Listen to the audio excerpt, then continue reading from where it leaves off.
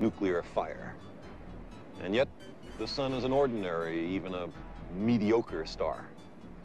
Our ancestors worshiped the sun, and they were far from foolish. It makes good sense to revere the sun and the stars, because we are their children. We have witnessed the life cycles of the stars. They are born, they mature, and the then clouds they looked die. like they were right over the mountains. The one where Papa's dig site is supposed to be. There was so much lightning. Lightning, huh? It was the craziest storm I've ever seen, Mama. And did you hear all of that thunder? Yeah, thunder. I suppose it was rather loud. The girl's mother took a small bite out of a peach, her face partially concealed by a copy of Time magazine she was reading, as a segment from the show Cosmos, which was the girl's favorite show at the time, played out on the Panasonic television set in the living room across from them. And have you ever seen lightning, like, curve? These crazy zigzags, kind of. Yeah, curvy, I'll say. The way that dress fits her just right. This weird one I saw, it was moving so slow. You ever seen lightning like that, Mama? Mama? Her mother simply bowed her head slightly before shaking it. Yes, Shirley. I said, have you ever seen lightning like that? Moving real slow? Like some kinda creepy worm in the sky? Oh, Shirley. Honey. Lightning doesn't move slowly. That's why it's called lightning and not some other thing. Sounds like that imagination of yours is going wild, sweetheart. Were you playing those video games before bed again? You know those things have been known to play wild tricks on the brain. Well, I know lightning is supposed to be fast. It just looks so creepy. Isn't Papa out there digging? I hope he's okay. I don't know what your papa is up to.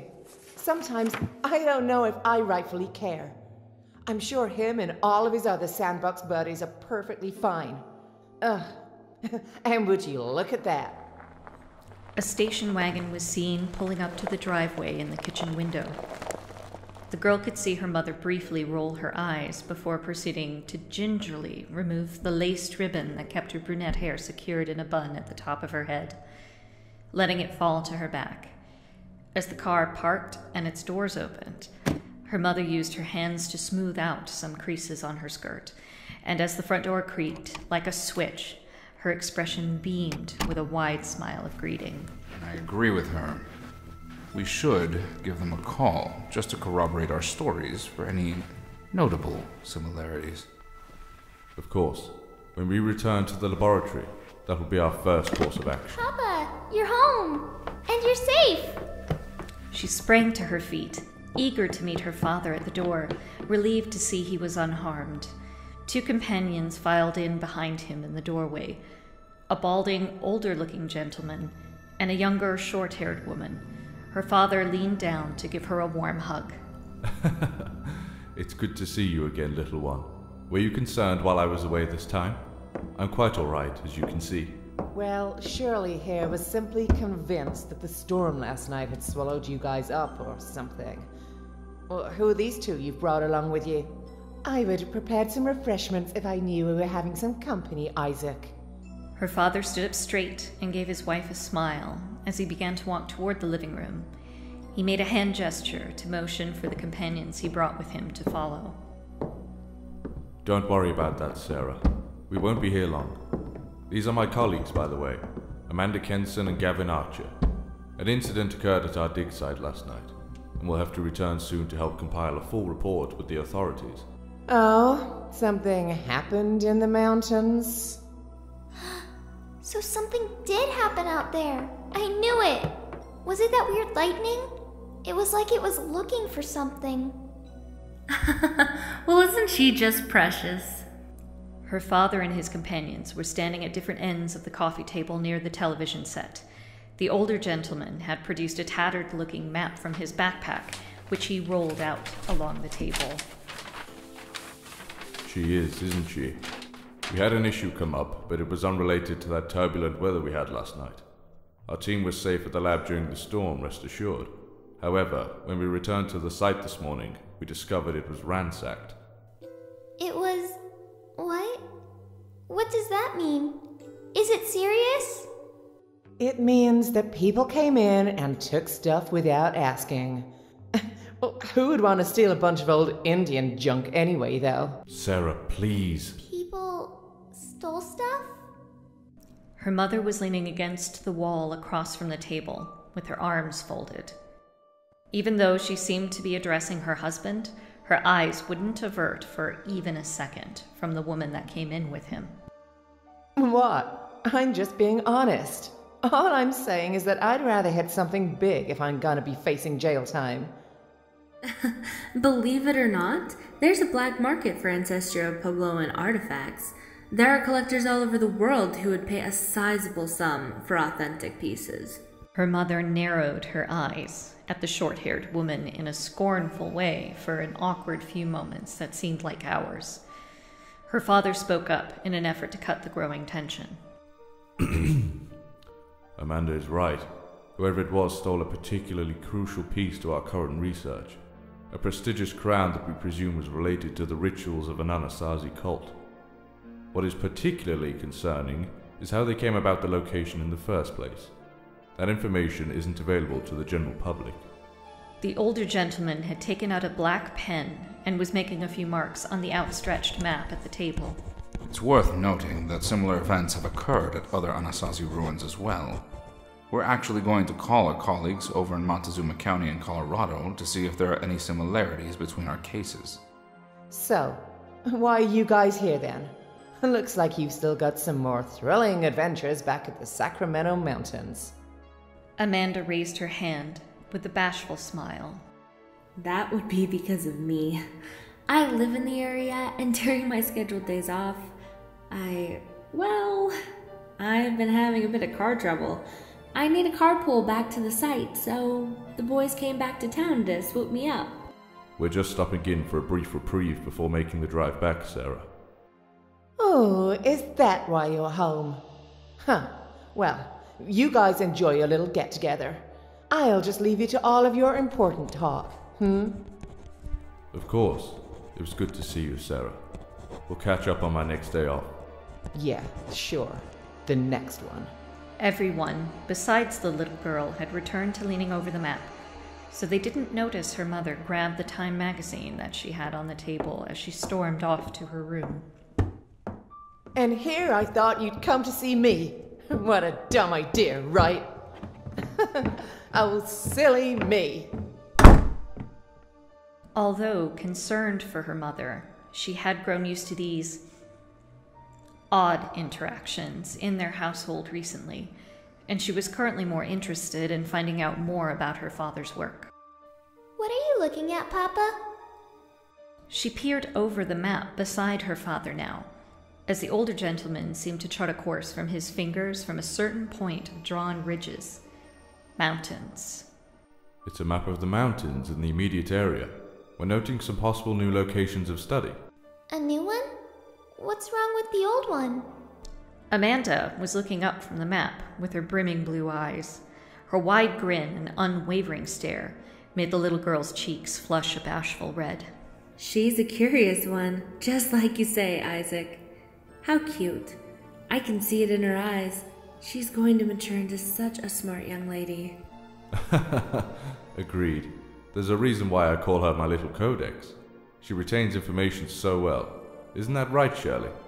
The girl simply smiled an awkward smile, moving a few inches behind her father in an attempt to conceal her reddening face. She's a bit shy around unfamiliar faces, but she means well. Shirley, the police are investigating our current site right now. They need some time to gather any clues that might lead them to those thieves. We'll be using this time to try and locate similar locations of study based on some translated text we found. So you are going back. Is it safe? The storm might come back. We'll be safe, my little one. We're on the verge of discovering something big. Maybe even the reason for the sudden disappearance of the Anasazi culture. Oh yeah, this is definitely big. We found a sect that worshiped completely different deities from the other ancient Puebloans. These guys were into some sinister rituals. I'll tell you that. Some of them probably even engaged in cannibal- Amanda gave an abrupt elbow to the older gentleman's side before he could finish, glaring at him. Gavin, come on. She's a 10-year-old girl. She doesn't need to hear all that, all right? Right. I guess I got a little carried away. My apologies. You'll have to excuse Gavin. He's just passionate about his work. It looks like we'll have to depart soon if we're to miss the traffic. So soon? You just got here. You didn't even bring any cool stuff to show me. The three of them, her father, Gavin, and Amanda, exchanged an assortment of amused glances and smirks between themselves. Her father gave her a pat on the head. She smiled, regardless of her disappointment. She cherished every moment that her father could spend with her, and this was no different, no matter how brief it was. So, can we tell her yet, Isaac? Can we? She looks so disappointed. Maybe that will cheer her up. I suppose now would be a good time to tell her. You did remember to bring it, didn't you, Gavin? Gavin's face flashed a mischievous smile before he opened a smaller compartment of his backpack, and he began to produce some sort of rectangular device. It was marked with scratches, nicks, and dents all over its surface. She thought the bronze coat and burgundy outline looked vaguely familiar, but where had she seen it before? You bet I did. You're in for a real treat, Shirley. I hear you've got a thing for video games, correct? Me too. Although some people here believe I'm a little too old for that stuff. Gavin shot a quick glance at Amanda, who simply shrugged her shoulders. I still think they're for kids. It's a passing fad anyway. Soon all those companies will be out of business. Have you seen the news about those dropping Atari stock prices? Some stores can't even get the games off the shelves, even in the bargain bin. Say, while we're looking for the new dig sites today, why don't we see if we can find where Atari is bearing all those copies of E.T.? Yeah, don't listen to Miss Buzzkill over here. You and me, Shirley, we see eye to eye. Ever got your hands on a portable console? Gavin made his way over to her, grinning widely. He held the device out to her in open palms, as if presenting an offering. Now that it was closer, she recognized what it was right away. She recalled seeing a commercial about one just the other week. Is that a Game & Watch? Amanda spotted it along the mountainside this morning, and with no one around to claim it, we figured we'd give it a new home. With you. Take it, Shirley. It's yours.